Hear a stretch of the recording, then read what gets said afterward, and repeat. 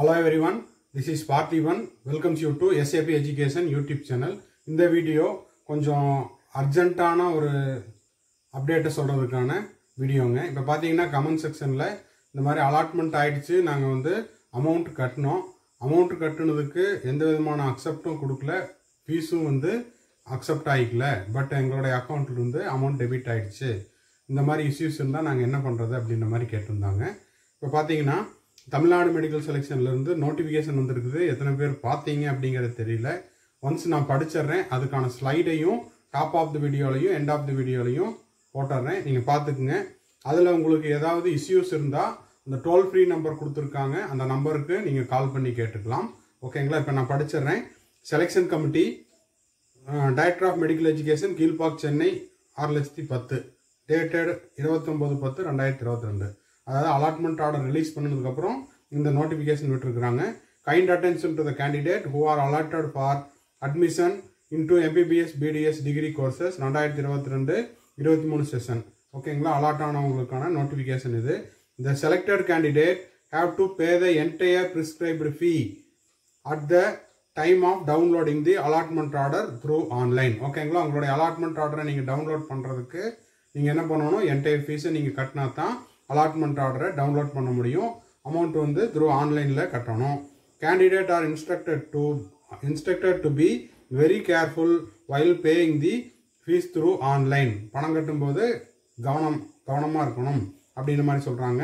They should maintain the sufficient amount transaction limit for net banking, credit card, debit card. உங்களுடைய அக்கௌண்ட்டில் போதுமான balance இருக்கணும், minimum balance இருக்கணும்.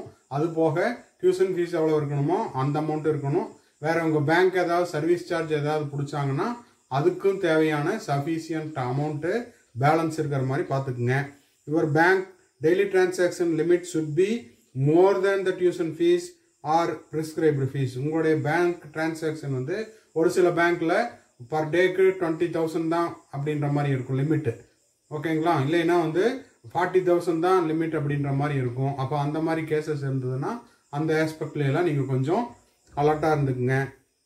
If you have any difficulty for upgrading your transaction limit, kindly contact your bank branch and transfer the fees from your bank branch it self. இந்த பாயிண்டில் 5வது பாயிண்டில் எனக்கு வந்து ஒரு சின்ன டிஸ்பியூட் இருக்குது. ஏன்னா இப்போ பார்த்தீங்கன்னா இப்போ ஸ்டூடெண்ட் அதை தான் கேட்டார் கமெண்ட் செக்ஷனில்.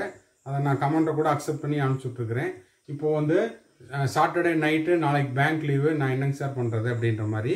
உங்களுக்கு ஏதாவது அதில் இஷ்யூஸ் இருந்தால், if you have any difficulty for upgrading your transaction limit, kindly contact your bank branch and transfer the fees from your bank branch it self. அதில் நீங்கள் உங்களை லிமிட் வந்து இவ்வளோ தான் இருக்குது அப்படின்னா இமீடியட்டாக உங்கள் பேங்க்கை போய் கான்டாக்ட் பண்ணுங்க அப்படின்னு சொல்லியிருக்காங்க. ஸோ உங்களுக்கு வந்து ஜாயினிங் டேட்டு இருக்குது. நாளைக்கு இல்லைன்னா கூட நீங்கள் மண்டே அன்னைக்கு கூட வெயிட் பண்ணி கட்டலாம். ஓகேங்களா? இப்போ the bank helpline numbers S follows. ஓகேங்களா? இப்போ இது வந்து டோல் ஃப்ரீ நம்பர் இருக்கும். நீங்கள் வந்து இதுக்கு கூட நீங்கள் ஃபோன் பண்ணி கேட்டுக்கலாம். ஸ்டேட் பேங்காக இருந்தால் ஸ்டேட் பேங்க் பார்க் டவுன் பிரான்ச்சுக்கு 044-253-54604. அடுத்தது டெய்லர்ஸ் ரோடு பிரான்ச் 044-2644-8348. இது ரெண்டும் ஸ்டேட் பேங்க்கு ஆன toll free number. Indian Overseas bank Nehru park branch 044-264-13141.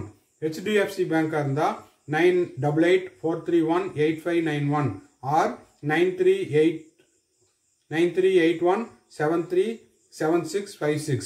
The selection committee does not take any responsibility for failure of transaction. ஓகேங்களா?